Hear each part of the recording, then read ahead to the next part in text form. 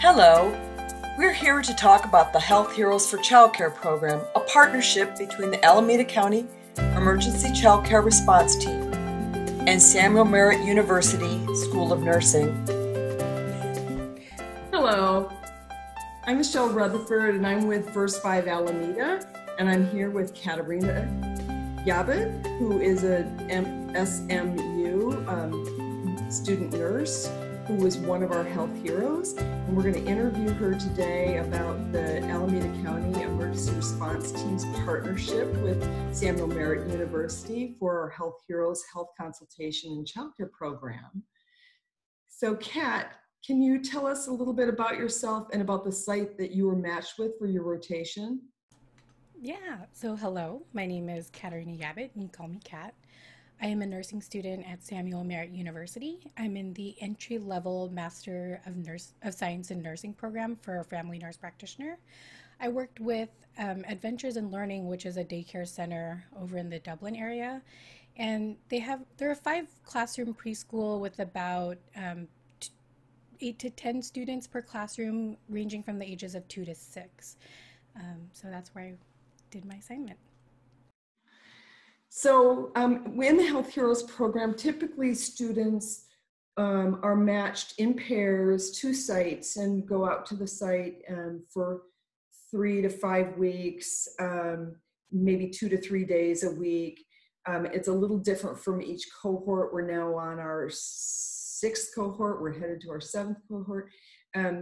But in your instance, Kat, we have a number of programs that are interested in remote support, a little feeling cautious about having another adult on site. And so you were one of those student nurses who was matched with the remote site. And so you had sort of a different kind of consultation experience there. So can you tell us more about that and how you approached your partnership with Adventures in Learning and some of the things that you did there? Absolutely. So at our school, our faculty for the course for pediatrics, they gave us a list or provided us with a daycare center or a facility with a contact person for that facility. So what I first did was I reached out to the program director of Adventures in Learning. I sent her an email and I left a voicemail, and she promptly called me back saying, yes, we would like to have someone virtually provide us with some guidance on our drop-off and pickup method here at the facility, just to make sure it's the most, safest way to do it to limit the spread of COVID-19 and so forth. And then I also asked, if there's any other additional teaching points for health promotion that I could provide.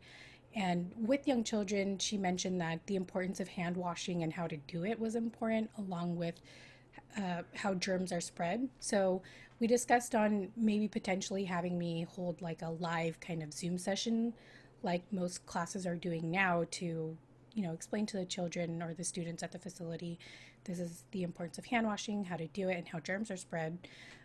But we also came to the conclusion that maybe we should have a video explaining it. So we developed a long-standing video that could be used multiple times for their facility and even for the Alameda County Public Health Department.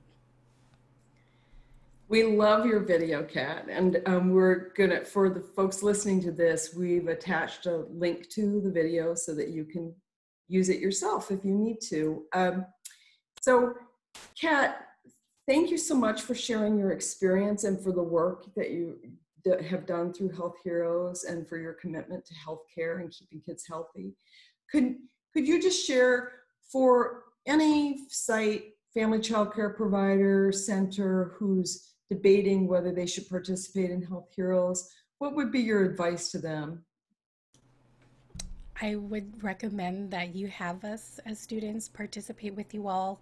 It is a chance for you guys to, continue with the learning for children and yourselves, and to protect your facilities from the spread of COVID-19, as a way for us to, relay the messages of, this is what the CDC is recommending and what the Alameda County Public Health Department is recommending, to make sure that children are safe and you are safe too at your facility. This will allow us and you all to continue that need for learning for young children, to implement that these are good habits to make. Not only are we teaching them, you know, their ABCs, how to write, and so forth, but also just to make sure that they stay healthy and are aware of the things they need to do.